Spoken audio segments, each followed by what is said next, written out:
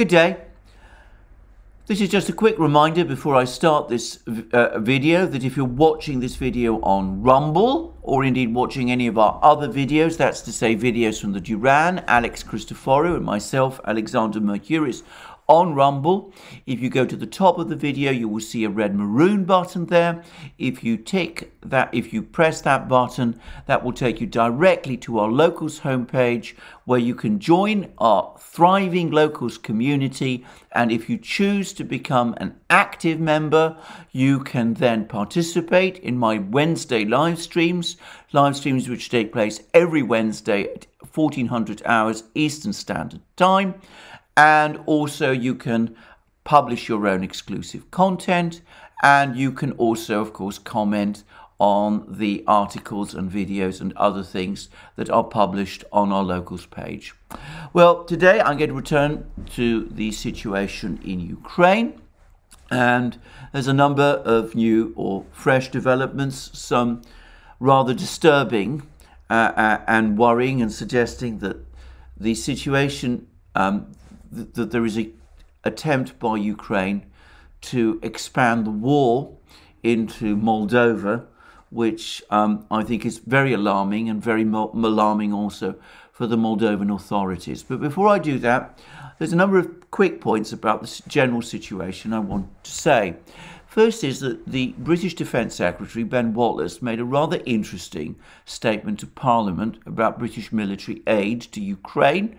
He appeared to deny that Britain is actually going to be providing self-propelled howitzers to Ukraine, for example. But he also gave a figure for what he claimed were Russian casualties over the course of the war, which he said was 15,000 dead. Now, I should say straight away that I don't take any of these figures about the numbers of Russian casualties at all seriously. A few weeks ago, there were claims in the British media, for example, that the Moskva, the Russian ship, the cruiser that sank in the Black Sea, went down with all hands.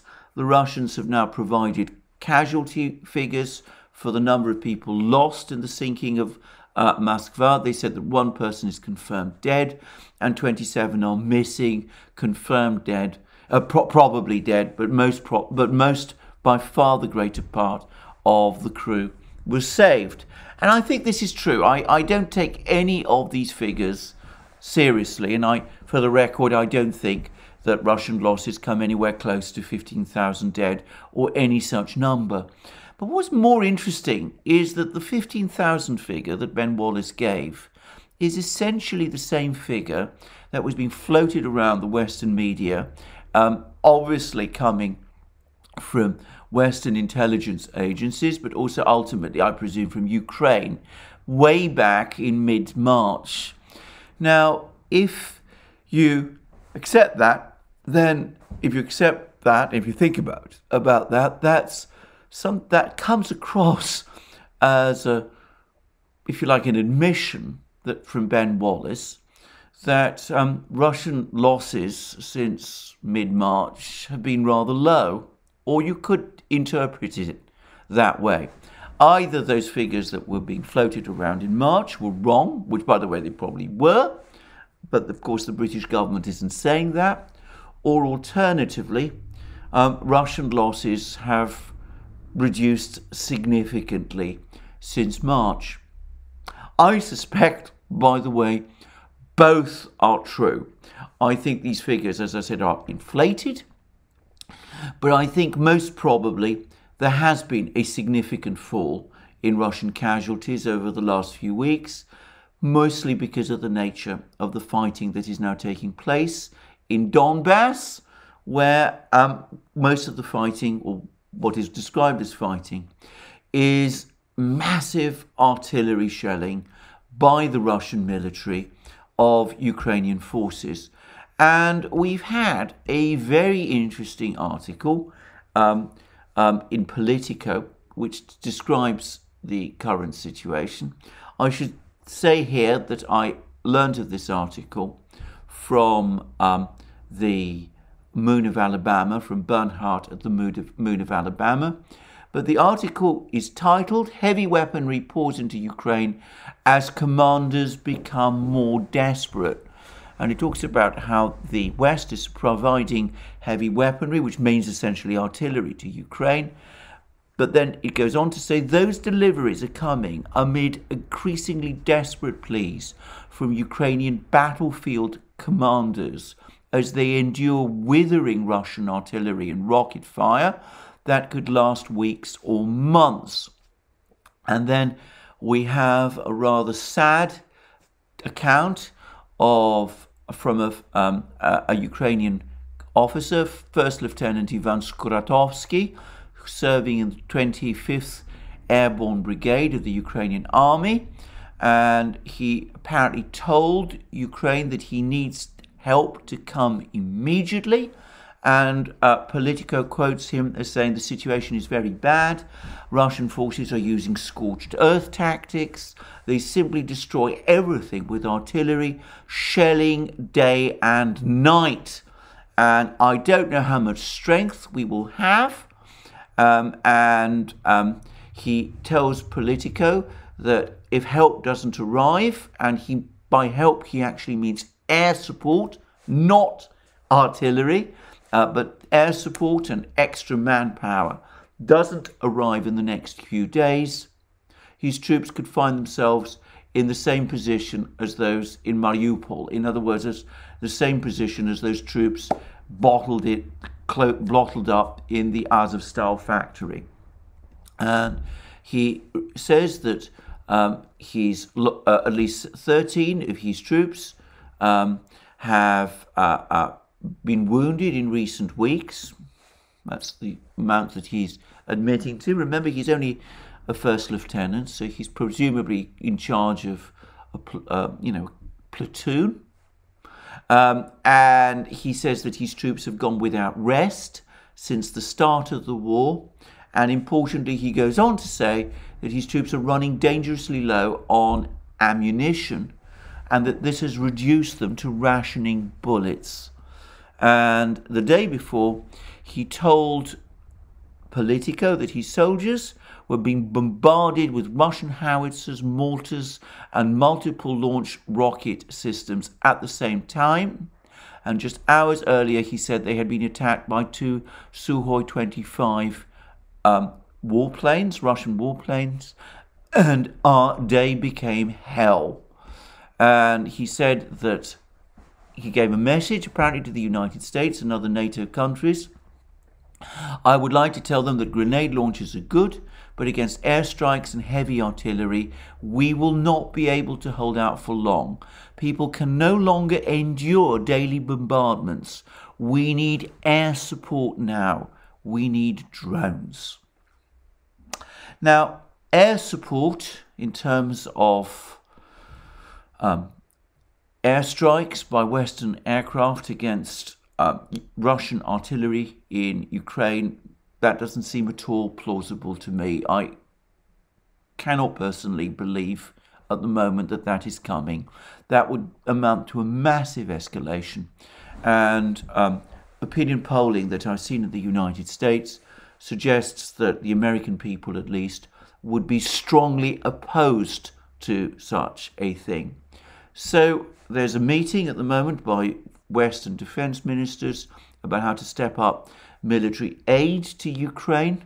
But from what I can tell, they are talking about providing more weapon systems of the kind that they've already provided, artillery and the rest, in nowhere near sufficient numbers to make up for Ukrainian losses.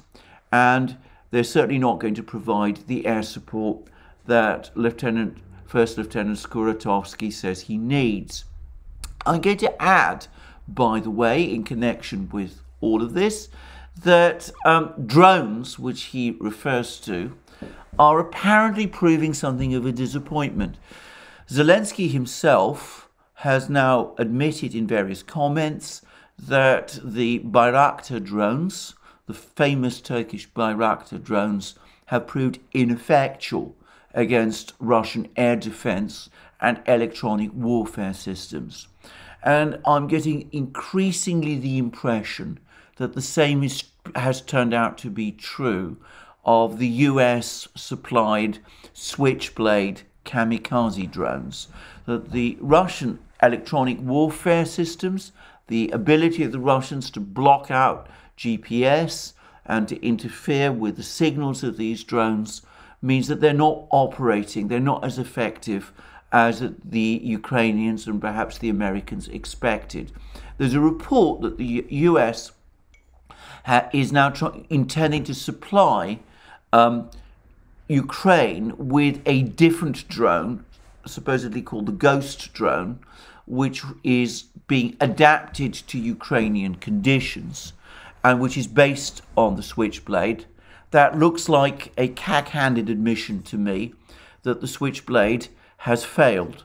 One wonders how much more effective this new drone will be, and I suspect the answer is that it won't be particularly effective, because whatever step the US takes to modify the Switchblade to make it more effective, I suspect that the Russians will be able to devise countermeasures, and they'll be able to counter the Switchblade and the Ghost and any other such drone that the US supplies. So drones are still useful to Ukraine because they provide some surveillance capabilities, but for ground attack, they're not proving anywhere near as effective as some people expected, and it strengthens my feeling that the beliefs that many people ran away with after the Armenian-Azerbaijan war, that Turkish drones were somehow some kind of miracle weapon on the battlefield, that those assumptions have proved to be wrong. In the meantime, is this heavy artillery bombardment, this massive artillery shelling of the Ukrainian troops in Donbass continues. We get reports of more incremental Russian advances. It seems that the Russians are now close to severing road and rail links to Donbass. They've launched missile strikes against railway bridges and electric substations, making it difficult for locomotives, electric-powered motives to travel across Ukraine. And there's also some reports that the Russians are edging ever closer to cutting road, to actually positioning their troops on the actual remaining road and railway links, finally cutting off the Ukrainian forces in Donbass from any further hope of resupply. And this comes shortly after Zelensky himself admitted that Ukraine lacks the means to rescue the troops in the Azovstal factory. It can only do that if you analyze Zelensky's words carefully with the support of other militaries. In other words, it can't rescue the troops in Azovstal without direct US or Western military intervention in the conflict. And I have to say, I'm getting increasingly the sense that the Ukrainians themselves, probably they've understood this for a long time, but they're coming round increasingly to the view that Western military intervention is their only real hope. And we're starting to see that they're beginning to take measures which look like intended to expand the war in order to try to involve Western countries in it. So we've seen what look like, what indisputably appear to be Ukrainian attacks on installations in the breakaway Moldovan region of Transnistria, where there is a major Russian base. There was an attack on the headquarters of the security service in Transnistria, and there's also been some kind of an attack on a radio station in Transnistria as well. And I gather that the Moldovan government, which is desperate to avoid being drawn into the war, is deeply unhappy about this. But some Ukrainian commentators have openly said that Ukraine's only real chance now is to try to extend the war into Moldova, in the hope possibly that that will involve the Western powers, though the rationalization is to try and seize Russian personnel in Transnistria and exchange them for the people in places like Azovstal and elsewhere.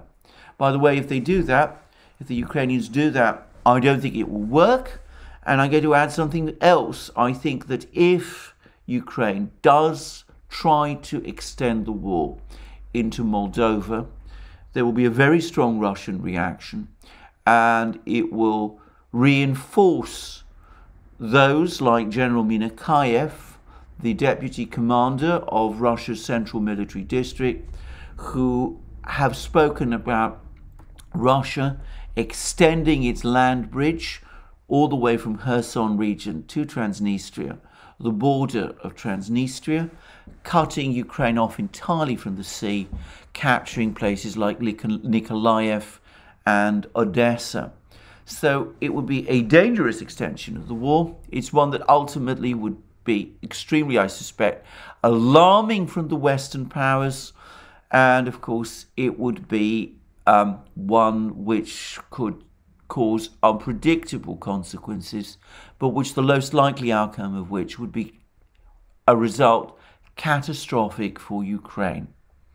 And this, by the way, brings me to something else, which is this trip to Kiev by Blinken and Austin, the US Secretary of State and the US Secretary of Defense. And there's been not very much said about this trip, actually. Blinken made some really extraordinary comments about, how Russia has failed in its objectives in Ukraine. It's the kind of things you'd expect from him. And there was also talk about how the whole project is to supposedly weaken Russia.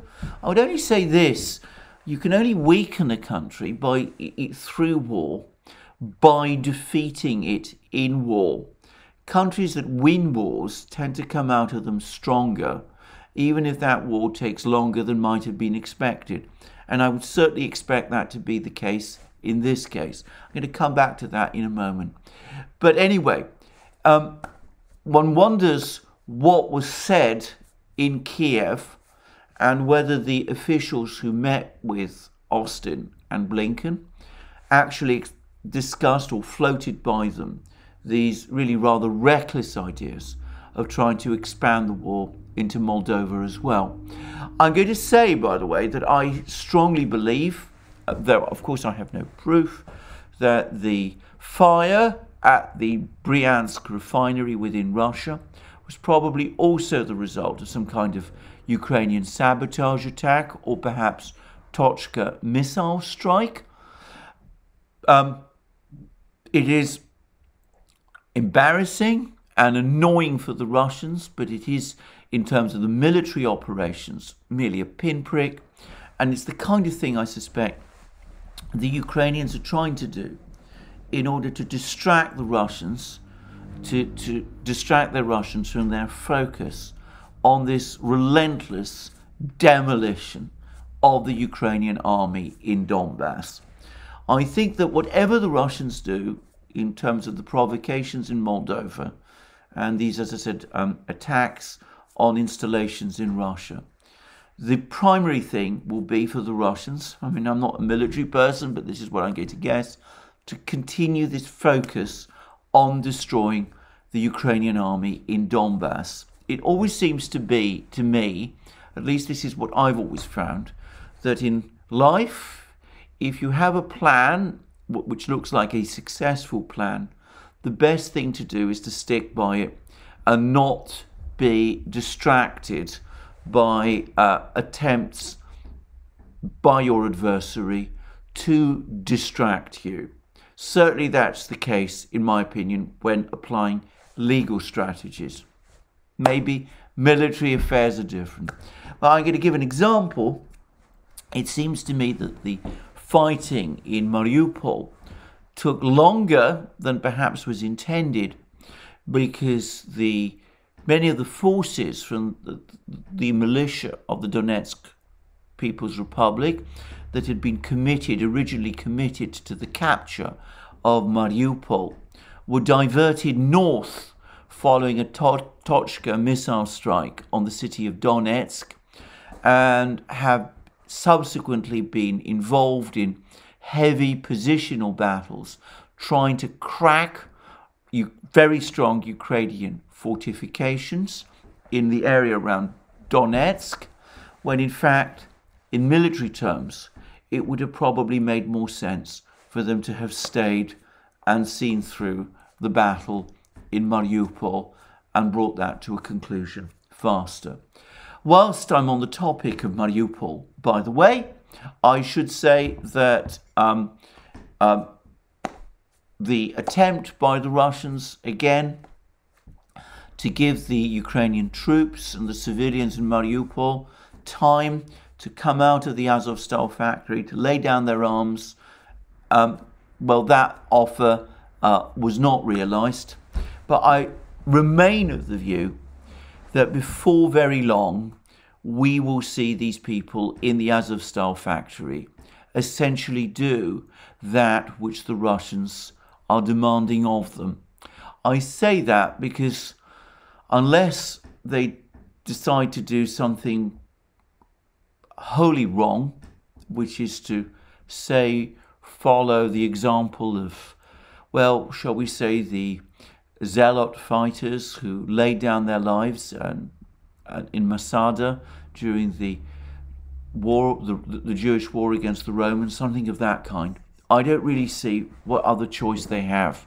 If they really are running out of food and supplies, then at some point they have to come out and accept Russian terms. And I hope that is what they do.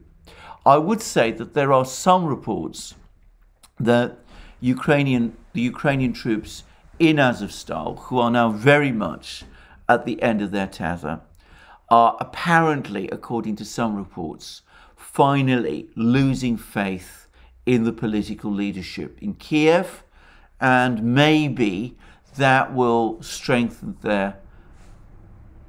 the momentum towards them doing that which they are intending to do, which is to eventually to come out and surrender to the Russians, as I certainly think they should. Anyway, that seems to me an overview of the military situation. I want to just touch on two particular things that have also happened. The Turkish government has said that it is no longer going to allow Russian overflights of Turkey taking civilians and military people to Syria, from Russia to Syria. And this has been presented by many people as a hardening of the Turkish position against Russia. I disagree. The Turks know perfectly well that the Russians do not need to fly their troops over Turkey in order to resupply their troops in Syria.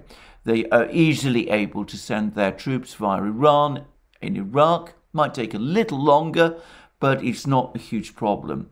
I think the reason the Turks did that is because the Turks have made it absolutely clear that they are not going to support any move by the Western powers, as some have floated, to send naval forces into the Black Sea, supposedly in order to help escort grain shipments and food shipments and other such things from Odessa.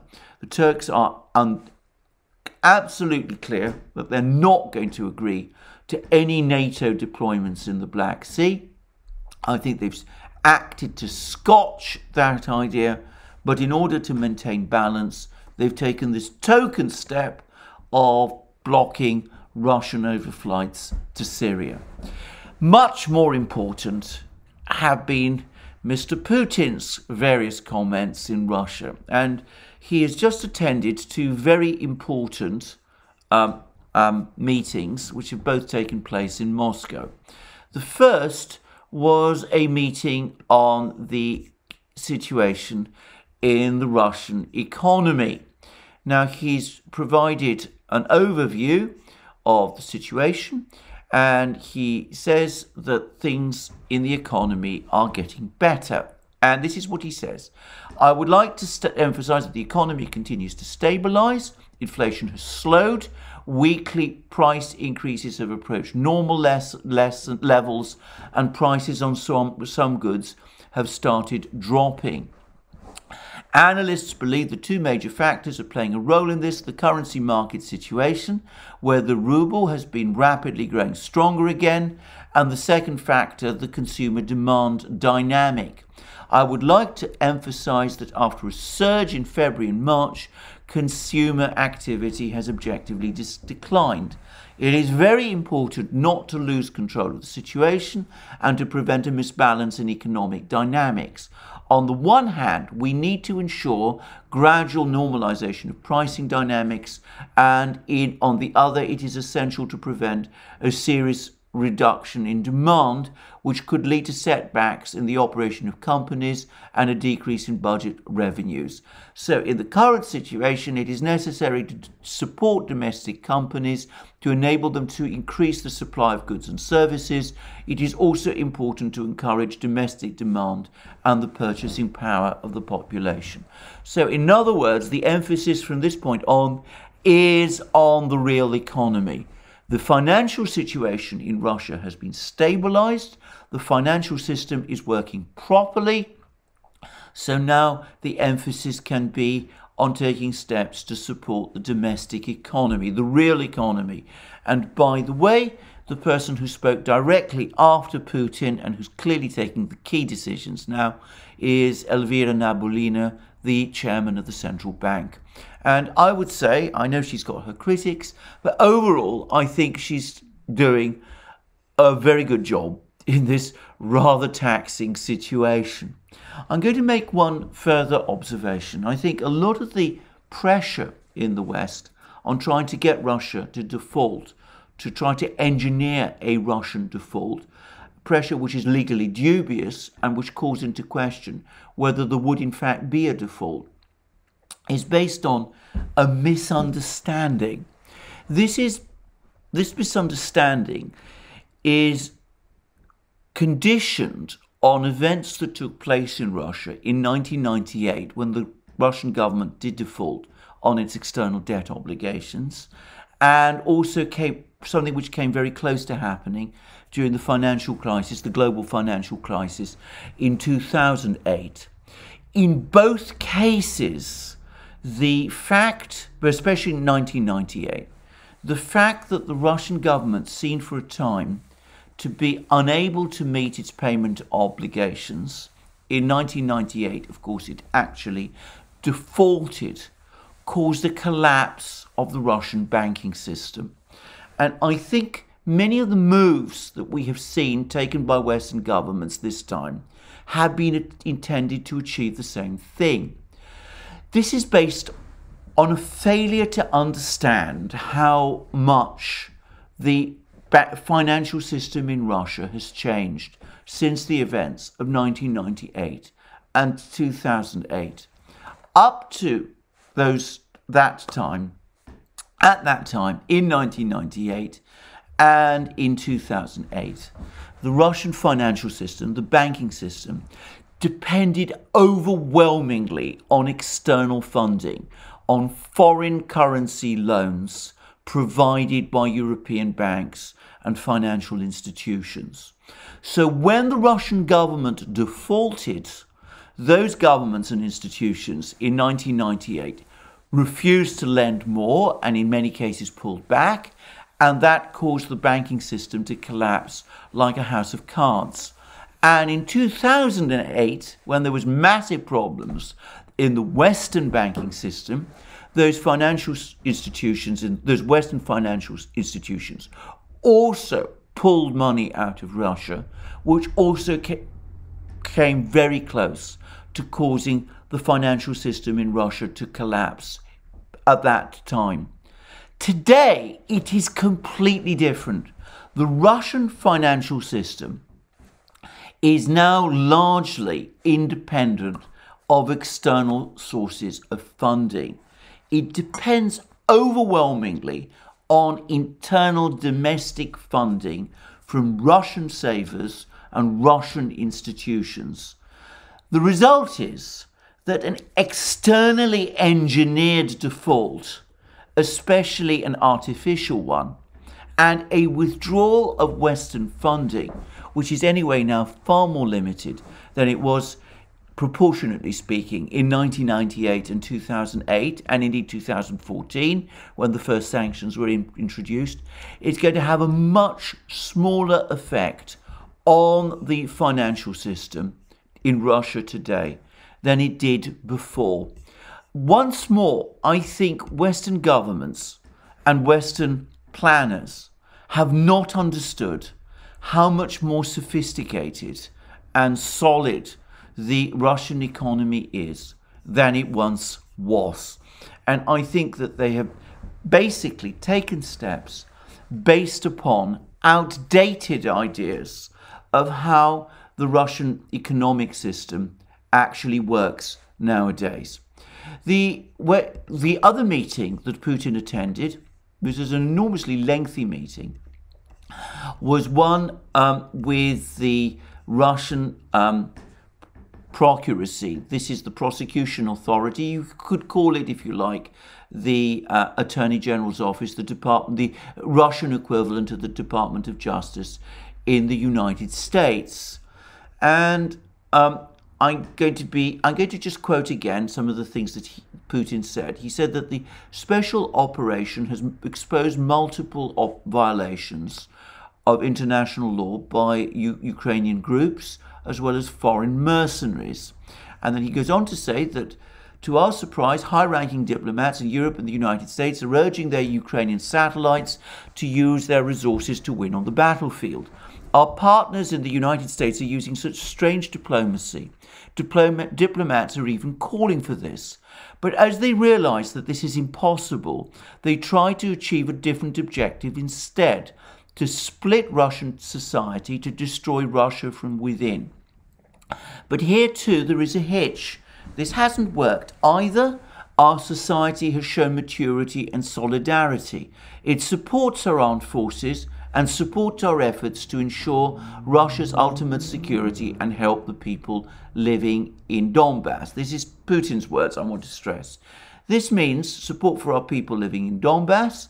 So when they, and Putin here means the West, fail to achieve their information goals, they continued to fool their citizens, of course, using their monopoly position in the country's information space and in some other countries, but they failed here on the territory of Russia. And then he goes on to say they switched to terror, to arranging the murder of our journalists. And this is where it becomes rather interesting. And here I'm going to be careful about quoting Putin's words, because what he's basically saying, his allegation, and I stress it's only an allegation, is that the Ukrainians sent a sabotage group to murder a Russian journalist, Vladimir Solovyov, but Putin is hinting that Western agencies, Western services, and he says primarily the CIA, but others, had a hand in this, and that they are actually working with the Ukrainian special services to murder Russian journalists. I have to say that is a very, very serious allegation. I've not seen any evidence that this is so, but Putin, of course, says it is. And he calls on Russian prosecutors to work towards setting up trials of those who are involved, and he gives a rather ominous warning about these Western intelligence officials who are involved in these sort of things, that the Russians know exactly who these people are, that they have, if you like, well, they're able to identify these people. They know their names, perhaps their locations. I found it a rather chilling warning altogether. I hope we're not going to find ourselves in a situation where the two sides start sending assassins to kill each other and perhaps to kidnap each other's people.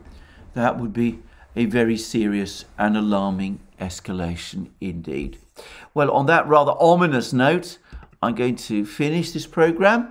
I hope you will join me for more programs on this channel. In the meantime, do remember that you can find us on other platforms. I mentioned Locals and Rumble at the start of this program, but of course we're also on other channels, on other platforms too, such as SuperU, and you can also find us on, as I say, on those platforms, and you can support us also via Patreon and Subscribestar. Links under this video. You can go to our shop and buy the amazing things you will find there, like our hats, hoodies, sweatshirts, t-shirts, and magic mugs. And of course, don't forget, if you've liked this video, to press the like button, and also please check your subscription to this channel. Thank you for joining me again today. More from me soon.